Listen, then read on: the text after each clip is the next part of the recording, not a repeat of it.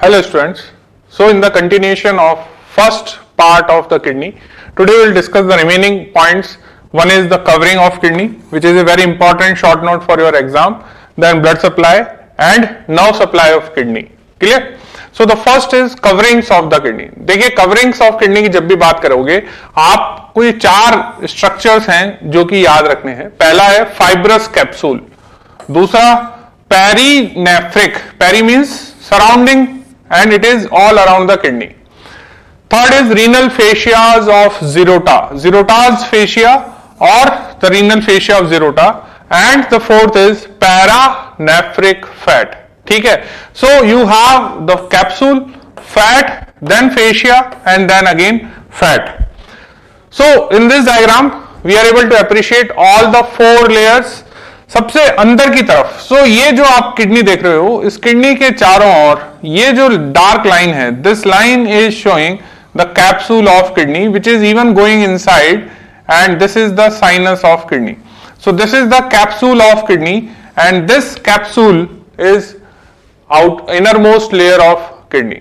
Now इसके चारों ओर you have the पेरीनेफ्रिक fat and this fatty layer is also extend inside the sinus of your kidney. Now then you will have the third layer, and this third layer is known as Gerota's fascia, and ये जो Gerota's fascia होता है ये कहाँ है? It is here between the fat inner side and fat outside, and this outermost fatty layer is known as paranephric fat, which is the fourth layer of your kidney. ठीक है? So kidney के अंदर ये fatty layer है, ठीक है, और ये फैटी लेयर है.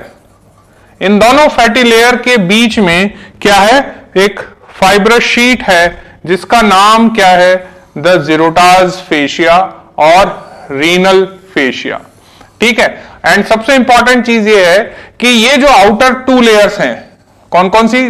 Gerota's fascia and paranephric fat, ये किडनी के अंदर नहीं जाते हैं, बट जो अंदर की दो लेयर हैं, capsule and पेरीनेफ्रिक fat, they extend inside through the hilum of kidney. ठीक है? सो एक तो ये चीज हो गई जो आपको याद रखनी है कि चार लेयर कौन कौन सी हैं और इन चारों लेयर्स का ओरिएंटेशन क्या है. ठीक है? Now will see one by one the important thing that fibrous capsule, the surface of kidney covered by the capsule, and the surface is generally convex and smooth. जो outer surface of kidney होती है generally कैसी होती है? Smooth होती है and convex होती है. बट कई बार आपको वहां पे लोब्यूलेशंस नजर आते हैं, एंड ये लोब्यूलेशंस क्या है? नॉर्मल हैं. क्यों? बिकॉज जो फीटल किडनी होती है वो मल्टीपल लोब्यूल से मिलके बनती है, और ये लोब्यूल्स बाद में फ्यूज होके सिंगल किडनी बनाते हैं. तो कई बार आपको लोब्यूलेटेड अपीयरेंस भी फील हो सकती है. अगर लोब्यूलेटेड स्ट्रक्चर या कॉन्वेक्सिटी के अंदर आपको कुछ लोब्यूलेशन फील हो रहे हैं, that means it is showing it's embryological origin from the multiple lobes. Clear? It can be easily stripped of from the kidney. आप कैप्सूल को एक नॉर्मल किडनी के आउटर सरफेस से बहुत इजीली हटा सकते हैं, स्ट्रिप ऑफ कर सकते हैं. What is perinephric fat? Peri means around the kidney, but it is inside the renal fascia. This perinephric fat lies outside the capsule and it play a part retaining the kidney in position. ये kidney को अपनी position पे रखने में help करती है. अगर ये पेरीनेफ्रिक फैट बहुत तेजी से, अगर if a person lose the weight very fastly, then there is a nephroptosis, that means the floating kidney, it may develop after the severe weight loss. Clear? So nephroptosis क्या होता है? If this fatty layer will disappear, अगर ये fat बहुत तेजी से कम होने लगे तो किडनी क्या होने लगेगी? रीनल फेशिया के अंदर फ्लोट होने लगेगी, है ना? So that's why it is there to retain the kidney in the position. And ये जो पेरीनेफ्रिक फैट होता है, it also extend superiorly around the suprarenal gland. Now what is Gerota's fascia? Gerota's fascia is another name for the renal fascia. Now this is a condensation of the fascia called as the renal fascia or Gerota's fascia. It surrounds the perirenal fat or nephric fat and suprarenal gland. ठीक है, तो ये जो आपने kidney देखा, इस kidney के बाहर सबसे बाहर क्या था? इस किडनी के सबसे बाहर था एक कैप्सूल. इस किडनी के बाहर क्या था? कैप्सूल. इस कैप्सूल के बाहर क्या था? इस कैप्सूल के बाहर है फैट. ये फैट क्या है? पेरीनेफ्रिक फैट. इस पेरीनेफ्रिक फैट के बाहर क्या है? इस पेरीनेफ्रिक फैट के बाहर है जीरोटाज फेशिया. ठीक है, so it lies outside the पेरीनेफ्रिक fat and this पेरीनेफ्रिक fat जो है, ये पेरीनेफ्रिक फैट किसके चारों कंटिन्यू है? एड्रिनल ग्लैंड के चारों ओर भी कंटिन्यू है. ठीक है, दैट विल सी. नाउ ये जो जीरोटाज फेशिया, इसकी दो लेयर है. एक एंटीरियर लेयर है, एक पोस्टीरियर लेयर है. The anterior layer is known as fascia of told. Fascia of told. Some book says that anterior layer itself is known as Gerota's fascia. The posterior layer is known as fascia of Zuckerkandl. ठीक है, सो दो नाम हैं जो आपको याद रखने हैं. ये पोस्टीरियर लेयर है और ये anterior layer of renal fascia होती है. A number of trabeculae connects the renal fascia to the capsule across the perinephric fat. So perinephric fat के थ्रू कुछ इस तरह से सेप्टाज होते हैं, ट्रेबेकुलेज होते हैं, जो इस फेशिया को कैप्सूल के साथ कनेक्ट करके रखते हैं. ठीक है, now what is the disposition of renal fascia? Renal fascia of जीरोटाज किस तरह से किडनी के चारों ओर अरेंज होता है? अगर हम उसको पहले ऊपर की तरफ ट्रेस करें, the two layers meet at the upper pole of kidney. ये जो आपका किडनी है, इस किडनी के अपर पोल पे आके ये दोनों लेयर फ्यूज हो जाती हैं. Clear? And then split to enclose the suprarenal gland. फिर वापस स्प्लिट हो गई और इन्होंने किसको एनक्लोज किया? सुप्रारीनल ग्लैंड को. इसमें अंदर ये क्या है? आपकी सुप्रारीनल ग्लैंड. ठीक है, so the two layer meet at the upper पोल. ये अपर पोल पे मिल गई. देन दे स्प्लिट, फिर ये स्प्लिट हो गई. Then enclose the suprarenal gland and then they meet again. Now, when they will meet again, कहां पे? At the upper pole of suprarenal, it become continue with the fascia covering the diaphragm. So ऊपर क्या है? Diaphragm है. So cover करने के बाद suprarenal gland को ये फेशिया किसके साथ कंटिन्यू कर गया? इंफीरियर सरफेस ऑफ डायफ्राम पे. ठीक है, so this is the upper tracing. Upper tracing कैसे हुई कि ये जो फेशिया था ये अपर पोल पे गया, आगे और पीछे की लेयर मिली, वापस स्प्लिट हुई, उसके बाद इन्होंने एड्रिनल ग्लैंड को कवर किया, फिर वापस मिली और फिर डायफ्रामेटिक फेशिया के साथ मर्ज हो गई. Now the facial septum which separates the two organ explain that why in nephrectomy the adrenal gland is not usually displaced. ये जो सेप्टम है, ये सेप्टम किसका पार्ट है? इस रीनल फेशिया का पार्ट है. और ये सेप्टम दो सेपरेट कंपार्टमेंट्स बना रहा है. इस कंपार्टमेंट की वजह से ये हुआ कि अगर आप किडनी को निकाल दोगे तो ये जो सुप्रारीनल ग्लैंड है ये नीचे नहीं गिरती है, ये अपनी जगह पे बनी रहती है, बिकॉज ये अपने अलग कंपार्टमेंट में प्रेजेंट होती है. ठीक है, दो इट लुक्स लाइक कि सुप्रारीनल ग्लैंड किडनी के अपर पोल पे रखी हुई है, बट ये दोनों कोई एडरेंस नहीं है. They are not formally adder. Why not formally adder? Because दोनों के बीच में एक सेप्टम है और इस सेप्टम की वजह से ये क्वेश्चन कई बार एग्जाम में पूछा जाता है that why in nephrectomy the adrenal gland is not usually displaced. Adrenal gland displace क्यों नहीं होती है?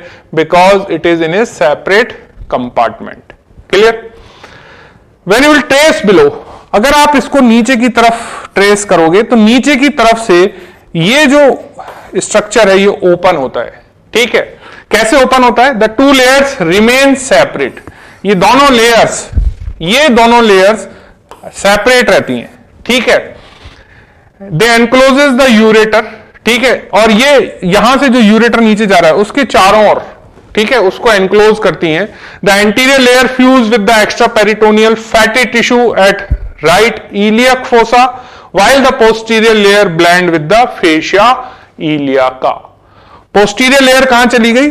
फेशिया इलियाका के साथ मर्ज हो गई। Anterior layer extra peritoneal fat के साथ मर्ज हो गई। ठीक है, तो नीचे की तरफ ये दोनों लेयर एक दूसरे को अप्रोच नहीं करती हैं। नीचे की तरफ से ये जो आपका रीनल फेशिया का जो चैम्बर बना ये ओपन होता है। ठीक है, तो ये सवाल आपसे पूछा जाएगा कि जो रीनल फेशिया है ये ऊपर से क्लोज्ड है, नीचे से ओपन है। कैसे ओपन है? कि जो दोनों लेयर हैं दे रिमेन सेपरेट। कैसे सेपरेट? पोस्टीरियर लेयर फेशिया इलियाका के साथ मर्ज हो जाती है, एंटीरियर लेयर आपके एक्स्ट्रा पेरिटोनियल फैट के साथ मर्ज हो जाती है। Now we will trace laterally and medially. Now when you will trace it laterally, the two layers fuse together and become continue with the fascia transversalis behind the colon. ठीक है, तो अगर आप साइड से देख रहे हैं, ठीक है, तो यहां पे क्या है? पीछे ये जो आपका फेशिया है, इस फेशिया की एंटीरियर लेयर है, ये पोस्टीरियर लेयर है, ये हाइलम है। ठीक है, this is the transverse section. So lateral border पे ये जो दोनों लेयर हैं, ये दोनों लेयर मर्ज होके क्या बनाती हैं? एक फेशिया बनाती हैं। ये फेशिया ट्रांसवर्स कोलोन के पीछे चला जाता है और ट्रांसवर्स कोलोन के पीछे जाके किसके साथ कंटिन्यू कर जाता है? फेशिया ट्रांसवर्सैलिस के साथ। ठीक है, जबकि मीडियली क्या होगा? मीडियली ये जो दोनों लेयर हैं, anterior layer and posterior layer, so anterior layer in front of the renal vessels and become continue with the fascia covering the abdominal aorta and inferior vena cava। तो यहां पे है आपके पास वेन आर्टरी। ठीक है, तो यहां पे आपके पास होती है inferior vena cava, abdominal aorta। तो ये जो एंटीरियर लेयर है ये यहां पे आके इन वेसल्स की जो आउटर लेयर है उसके साथ मर्ज हो गई। क्लियर? हमने पहले देखा अपर ट्रेसिंग, हमने देखा लोअर ट्रेसिंग, अब हम देख रहे हैं साइड टू साइड ट्रेसिंग। तो हमने ट्रांसफर सेक्शन लिया। ट्रांसफर सेक्शन में ये मीडियल बॉर्डर है, ये लैटरल बॉर्डर है। लैटरली वापस से मर्ज होके किसके साथ कंटिन्यू कर गया? फेशिया ट्रांसवर्सैलिस के साथ, बिहाइंड द कोलोन। अब हम मीडियली बात कर रहे हैं, तो एंटीरियर लेयर किसके साथ मर्ज हो गई? All around the blood vessels. All around the blood vessels मतलब it will merge with the abdominal aorta and inferior vena cava। What about the posterior layer? The posterior layer become continue with the fascia covering the quadratus lumborum and श्वास major muscle. तो हमने देखा कि यहां पे posterior relation में एक होती है श्वास मेजर और उसके बगल में होती है क्वाड्रेटस लंबोरम। तो ये जो पोस्टीरियर लेयर है ये इन मसल्स के फेशिया के साथ मर्ज हो गई। ठीक है, लेकिन ऐसा लग रहा है कि ये मीडियली ओपन है, बट ये ओपन नहीं होती है। क्यों? Because at the medial border of the kidney there is a septum. There is a septum, यहां पे एक सेप्टम होता है। There is a septum on the medial side and ये जो सेप्टम है, ये सेप्टम किसको कनेक्ट कर रहा है? एंटीरियर एंड पोस्टीरियर लेयर को। Between the two layer of the fascia the renal vessels pierces the septum and enters the hilum of kidney. Clear? तो ये चीज आपको याद रखनी है कि ये जो कंपार्टमेंट यहां बन रहा है, ये जो कंपार्टमेंट है, ये कंपार्टमेंट रीनल फेशिया की एंटीरियर और पोस्टीरियर लेयर से कवर है।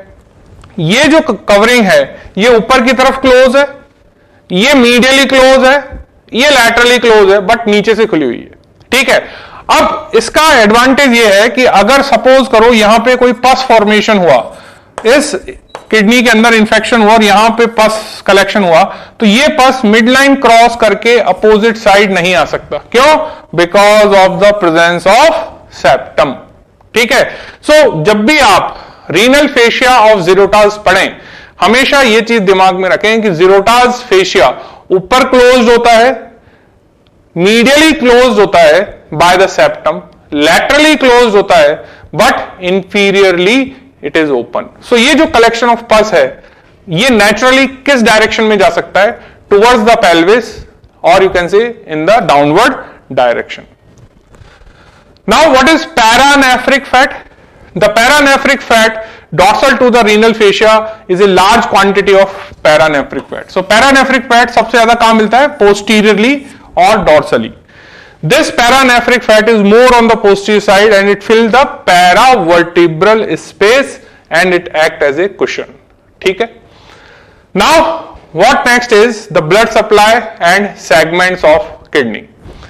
देखिए जो रीनल आर्टरी होती है, रीनल आर्टरी किसकी ब्रांच है? रीनल आर्टरी एब्डोमिनल आर्टरी की ब्रांच।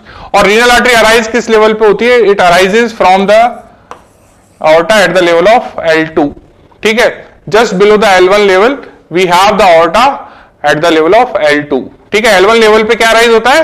Superior मीजेंट्रिक artery. सो जिस लेवल पे सुपीरियर मीजेंट्रिक अराइज हुई उसके जस्ट थोड़ा नीचे दोनों साइड पे हमें मिलते हैं right and left renal artery.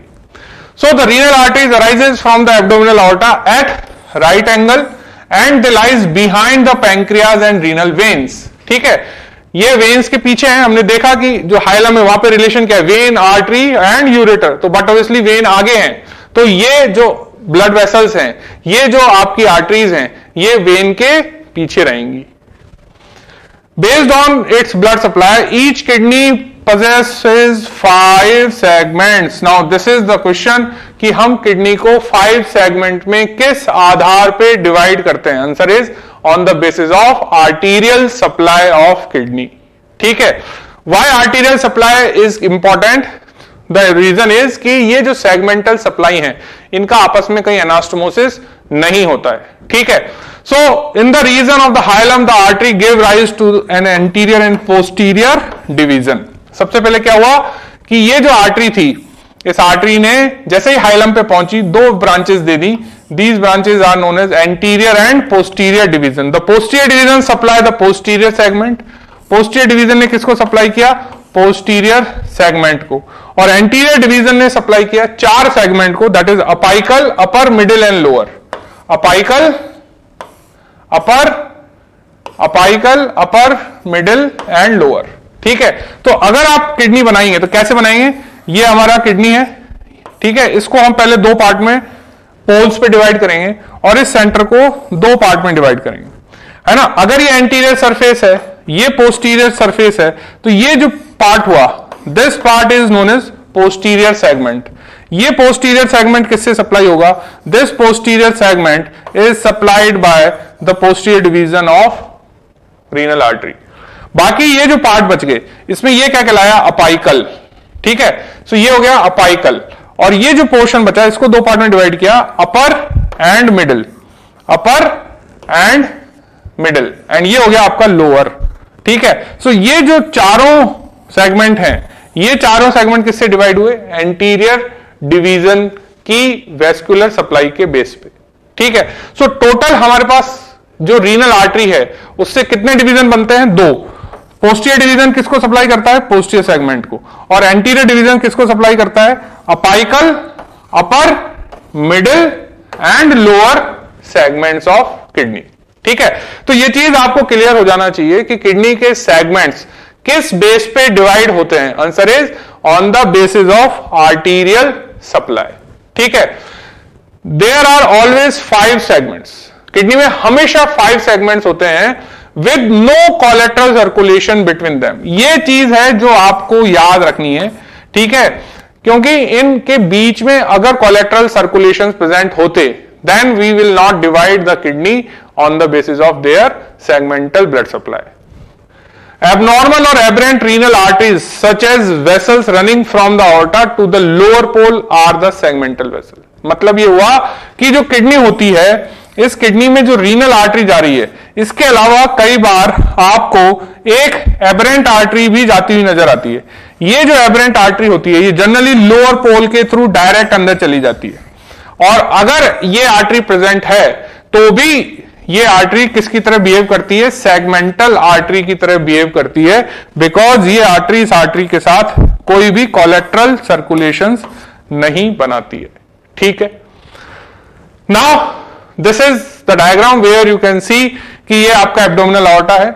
इस aorta से ये निकल रही है हमारी लेफ्ट आर्टरी, ये गई राइट आर्टरी। लेकिन यहां पे आप ये देखिए कि ये जो आर्टरीज हैं ये वेन्स के पीछे हैं, ये जो वेन है ये वेन इसके आगे है। सो वेन आगे होती है, आर्टरी पीछे होती है, ठीक है।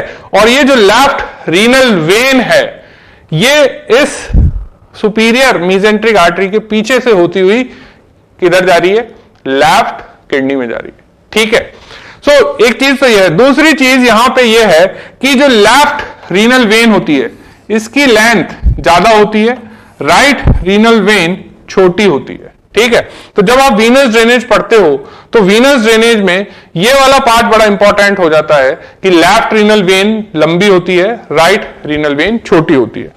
Now we will see the branching pattern of the artery, कि जो आर्टरी अंदर गई उसने किस तरह से ब्रांच दी। तो जो सेगमेंटल आर्टरी है, ये सेगमेंटल आर्टरी डिवाइड होगी लोबार आर्टरी में। लोबार आर्टरी देगी इंटरलोबार आर्टरी, इंटरलोबार आर्टरी देगी आर्कुएट आर्टरी, आर्कुएट आर्टरी देगी interlobular artery, and ultimately interlobular artery will form the efferent arterioles. ये किस तरह से होता है, नाउ सी हियर कि ये हमारा सेक्शन है किडनी का, है ना। अब इसमें ये क्या है, दीज आर द पिरामिड्स, ठीक है। ये क्या है, पिरामिड्स। ये जो पिरामिड्स होते हैं, इन पिरामिड्स के बीच में ये क्या है, दिस इज योर कॉर्टेक्स, है ना। यहां पे ये क्या है, कॉर्टेक्स। अब ये जो आर्टरी है, ये सेगमेंटल आर्टरी पहले देगी लोबार आर्टरी, ये lobar artery one for each renal pyramid. तो हर रीनल पिरामिड के लिए यहां पे एक आर्टरी है, ठीक है। ये हर आर्टरी क्या कहलाई, लोबार आर्टरी। इस लोबार आर्टरी ने दिया इंटरलोबार आर्टरी, ये इंटरलोबार आर्टरी रन करेगी साइड्स ऑफ पिरामिड पे, इन पिरामिड के साइड में, यहां पे ये जो आर्टरीज आप पिरामिड के साइड में रन करोगे ये क्या कहलाई, इंटरलोबार, ठीक है। इंटरलोबार आर्टरी जैसे ही कॉर्टेक्स की तरफ अप्रोच करती हैं, they will give the arcuate artery. Arcuate artery run करेंगी on the base of this pyramid. सो ये क्या हो गई, लोबार आर्टरी। लोबार आर्टरी से क्या निकली, इंटरलोबार आर्टरी। इंटरलोबार आर्टरी से क्या निकली, आर्कुएट आर्टरी। आर्कुएट मतलब आर्च की फॉर्म में, ठीक है। सो सबसे पहले हो गई लोबार आर्टरी, उससे निकली इंटरलोबार आर्टरी, और उससे निकली आर्कुएट आर्टरी। आर्कुएट आर्टरी कहां रन कर रही है, base of your pyramid in the form of arch. अब इस आर्कुएट आर्टरी से क्या निकलेगी, लोब्यूलर आर्टरी। यहां से निकलेंगी इंटरलोब्यूलर आर्टरी। ये इंटरलोब्यूलर आर्टरी किधर रन कर रही है, इनसाइड द कॉर्टेक्स, ठीक है। अब ये इंटरलोब्यूलर आर्टरी बाद में क्या देंगी, एफरेंट आर्टेरियोल्स, जो कि ग्लोमेरुलस बनाने में हेल्प करता है, ठीक है। तो जब भी आप ब्रांचिंग पैटर्न पढ़ेंगे, स्टार्ट कहां से होगा, renal artery. Renal artery divide हुई एंटीरियर एंड पोस्टीरियर डिवीजन में। उसके बाद इन डिविजन्स ने क्या दिया, सेगमेंटल आर्टरी। सेगमेंटल आर्टरी ने क्या दी, लोबार आर्टरी। लोबार आर्टरी ने क्या दिया, इंटरलोबार आर्टरी। इंटरलोबार आर्टरी ने क्या दिया, आर्कुएट आर्टरी। आर्कुएट आर्टरी ने दिया इंटरलोब्यूलर आर्टरी, और इंटरलोब्यूलर आर्टरी बाद में क्या बनाती है, efferent arterioles. Clear. Now what is about the Venus drainage, the veins from the renal segment communicate with one another unlike arteries. देखिए आर्टरी से हटके वेन्स जो होती हैं वो सेगमेंटल नहीं होती हैं, दो they are known as segmental, her segment से वीनस ड्रेनेज लेके आ रही हैं, लेकिन वो एक दूसरे के साथ कम्युनिकेट करती हैं। आर्टरीज एक दूसरे के साथ कम्युनिकेट नहीं करती हैं। So this is the important difference between the Venus drainage and arterial supply of kidney, and these veins eventually form 5 or 6 segmental veins. They unite at the hilum and come out as a single renal vein, ठीक है। And on the hilum we have seen that vein is the most superficial structure. Right renal vein has no tributary. Now this is again the question of your exam कि right और left renal vein में क्या क्या और दूसरी veins open होती हैं। तो राइट वेन में और कोई वेन ओपन नहीं होती है, there is no tributary of the right renal vein. लेकिन लेफ्ट साइड की रीनल वेन में 4 और जगह से ब्लड आ रहा है। कहां कहां से ब्लड आ रहा है, लेफ्ट साइड की एड्रिनल, लेफ्ट साइड की गोनेडल, लेफ्ट साइड की sometimes inferior phrenic, and left side की लंबार वेन्स, ठीक है।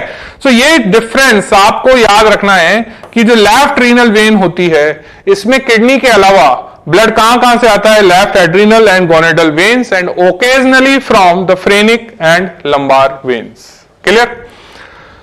Now lymphatic drainage, the renal और द किडनी का जो लिम्फ है drain into the para Arctic group of lymph node which is near the renal artery. Now what is the nerve supply. देखिए nerve supply of kidney बड़ी important है, because जब भी आपके पास क्लिनिकल सिनेरियो बेस्ड क्वेश्चन आता है kidney का, हमेशा you have to find out the referred pain, the site of referred pain, ठीक है। So the sympathetic pre ganglionic fibre, sympathetic pre-ganglionic fiber they lies in the spinal cord, which segment T10 to L1 segments, and these preganglionic fibers are reaching with the help of thoracic and lumbar splanchnic nerves. ठीक है, सो हम ये कई बार पढ़ चुके हैं, जब भी हमने विसराज पढ़े हैं, विसराज की जब भी हमने ऑटोनॉमिक नर्व सप्लाई पढ़ी तो वहां पे वी हैव सीन कि कोई ना कोई आपका यहां पे सोर्स होता है, उस सोर्स के लिए कोई ना कोई प्री गैंग्लियोनिक फाइबर लेके आने वाली स्प्लैंक्निक नर्व होती है। ठीक है, तो in case of the kidney the segments are T10 to L1 and these pre ganglionic fibres are approaching with the help of स्प्लैंक्निक nerve. अब ये जो प्री गैंग्लियोनिक फाइबर हैं ये रिले हो गए रीनल एंड सीलियक गैंग्लियाज में, और यहां से जो पोस्ट गैंग्लियोनिक फाइबर्स अराइज होते हैं they are vasomotor in function. ठीक है, बट ये जो स्प्लैंक्निक नर्व है जो कि सिंपैथेटिक फाइबर्स लेके आ रही है, इसके साथ पेन के अफरेंट्स भी जा रहे हैं। This is the question, so the अफरेंट्स fibres of the pen accompanying the sympathetic nerves. ठीक है, अब ये पेन पाथवे कैसे काम करता है, this is again the question, what is the basis of referred pain of the kidney. Kidney का जो रेफर्ड पेन है वो groin to lion posteriorly and in the external genitalia patient को फील होता है। क्यों फील होता है? बिकॉज ये सारे एरियाज का जो डर्मेटोम है that is again from T10 to L1। ठीक है, सो ऐसा क्यों हुआ? The pathway of the pain of renal colic. अब रीनल कोलिक क्यों हो सकता है? Because of the stone in the कैलाइसिस और due to the renal पेल्विक्स Passage to the celiac plexus. ठीक है, तो ये जो पेन फाइबर्स हैं ये कहां पहुंच गए? सीलियक प्लक्सिस में। सीलियक प्लक्सिस से कहां पहुंच गए? स्प्लैंक्निक नर्व में। स्प्लैंक्निक नर्व से कहां चले गए? सिंपैथेटिक ट्रंक में। सिंपैथेटिक ट्रंक से वाइट रेमाई कम्युनिकेंस, वाइट रेमाई कम्युनिकेंस से T10 to L1 spinal nerve में, और ये वही जगह है जहां पे आपके डर्मेटोम्स भी आ रहे हैं। ठीक है, और इसीलिए वहां पे रेफर्ड पेन हो रहा है। जैसे कि इस डायग्राम में आप देखें कि सपोज करो ये किडनी है, सो किडनी से जो आपका सिंपैथेटिक फाइबर किडनी में जो आ रहा है उसी फाइबर के थ्रू एफरेंट जा रहा है। तो ये जो एफरेंट है ये एफरेंट गया, ये एफरेंट पास हुआ आपके गैंग्लिया से। कौन सा गैंग्लिया? जो पेरिफेरल गैंग्लिया था, सीलियक गैंग्लिया। उस गैंग्लिया से पास होने के बाद ये गया स्प्लैंक्निक नर्व में, और इस स्प्लैंक्निक नर्व के थ्रू ये गया सिंपैथेटिक ट्रंक में। सिंपैथेटिक ट्रंक से ये गया वाइट रेमाई कम्युनिकेंस में, वहां से ये एंटर हो गया स्पाइनल नर्व में, और ultimately it will enter into the dorsal root and dorsal root से स्पाइनल कॉर्ड के अंदर। ठीक है, और ये जो यहां पे ये जो स्पाइनल नर्व है जो कि शेयरिंग कर रही हैं दोनों चीजें, क्या क्या? Not only they are supplying to this organ, they are also this nerve is also supplying to the skin, and चूंकि दोनों का सोर्स सेम है, ये भी T10 to L1 से सप्लाई है, ये भी T10 to L1 से सप्लाई है, तो इसका पेन इस पाथवे के थ्रू यहां पे रेफर हो रहा है। ठीक है, that's why the renal pen, जो किडनी का जो पेन होता है वो हम कहते हैं lion to groin and posteriorly भी जाता है, plus it will go into the external genitalia. The reason is this T10 to L1 segment. The pain may thus be referred to the back, lumbar region, radiate to the anterior wall and down up to the external genitalia. So this is the question which you have to look for in your clinical scenario based question based on the renal diseases. It is possible that some afferent runs with the vagal fibers and that is cause of nausea and vomiting. ठीक है, देखिए कई बार ये question में लिखा होता है कि रीनल स्टोन का जो पेशेंट है is presenting to you with the complaint of pain in the lion area associated with vomiting and nausea. Why there is a nausea vomiting occurs in the renal stone? Answer is because of the vagal stimulation. ठीक है, now surgical approach क्या है? देखिए kidney का जो surgical approach है वो हमेशा क्या होता है? लंबार रीजन, यानी हम किडनी को एंटीरियरली सर्जिकली अप्रोच नहीं करते हैं, always we will approach from the posterior side through the lumbar area. ठीक है, क्यों नहीं करते एंटीरियरली? बिकॉज हमने देखा कि किडनी के एंटीरियर रिलेशन में बहुत सारे ऑर्गन हैं। ठीक है, अगर आप राइट साइड देखोगे तो आपको ड्यूडेनम को डील करना पड़ेगा, आपको कोलोन को डील करना पड़ेगा, आपको लीवर को डील करना पड़ेगा, लेफ्ट साइड में आपको स्प्लीन को, जेजुनम को. So because of the lots of विसराज are present and as the kidneys are retroperitoneal organ, we can never approach from anterior aspect. Kidneys हमेशा लंबार अप्रोच के through हम जो है सर्जरी करते हैं, that is known as nephrectomy. और if we want to remove the stone by the surgery, that is नेफ्रोलिथोटोमी. Clear? On the right, अगर right side में कोई डिजीज हो गई किडनी की और वो डिजीज की वजह से राइट साइड में कौन कौन से ऑर्गन्स हैं जिनके साथ किडनी चिपक जाएगी. So on the right a disease kidney में adder to the colon, duodenum, inferior vena cava, suprarenal gland. And if there is a disease on the left side, the left kidney may adhere to the colon, spleen, pancreas and suprarenal gland. ठीक है, so ये चीज भी आपको याद रखनी है. ठीक है, now there is a one more important question related to the transplantation of the kidney, कि जब किडनी ट्रांसप्लांट करते हैं तो donor kidney is placed retroperitoneally in iliac fossa. This is the question of your exam, कि अगर हम kidney निकाल रहे हैं, ठीक है, तो डोनर की किडनी निकालने के बाद जो रेसिपिएंट है उसकी बॉडी में किडनी कहां लगाएंगे. तो रेसिपिएंट के अंदर ऐसा नहीं है कि पुरानी किडनी हटा के वहां नई किडनी लगाते हैं. It is not like that. The new kidney in the recipient we always placed in right iliac fossa, not here in the lumbar reason. Please keep this thing in mind कि जो recipient होता है उसके अंदर हम kidney कहां लगाते हैं, in the iliac fossa, not in the lumbar reason. ठीक है, दूसरी चीज, कौन सी साइड की किडनी प्रेफरेबली डोनेट की जाती है. अगर हम लिविंग डोनर की बात कर रहे हैं तो जनरली द लेफ्ट किडनी को हम निकालते हैं. क्यों? Because left renal vein long होता है. ठीक है, so because of this reason generally the donation from left kidney is preferable. ठीक है, अब करेंगे क्या कि इलियक फोसा में the hilum is parallel to the external iliac vessel. अब जो आपका डोनर किडनी है उसके आपके पास तीन स्ट्रक्चर हैं, रीनल वेन है, रीनल आर्टरी और यूरेटर है. तो तीनों को हम एनास्टोमोस कहां करेंगे, उनको हम फिक्स कहां करेंगे. तो जो द रीनल आर्टरी होती है वो रीनल आर्टरी एनास्टोमोस कर देते हैं इंटरनल या एक्सटर्नल इलियक आर्टरी के साथ. रीनल आर्टरी को कहां एनास्टोमोस कर देंगे, इंटरनल या एक्सटर्नल इलियक के साथ.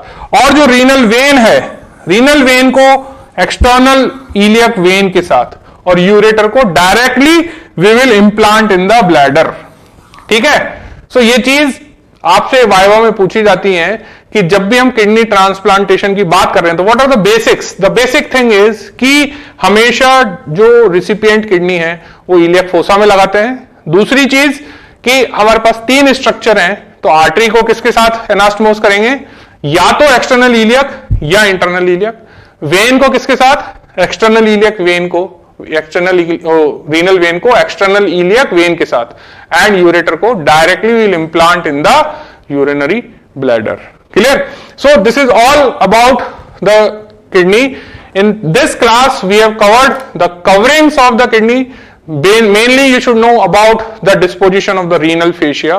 I told you about the blood supply and we have discussed the basics of transplantation. So this is all about the kidney. Thank you.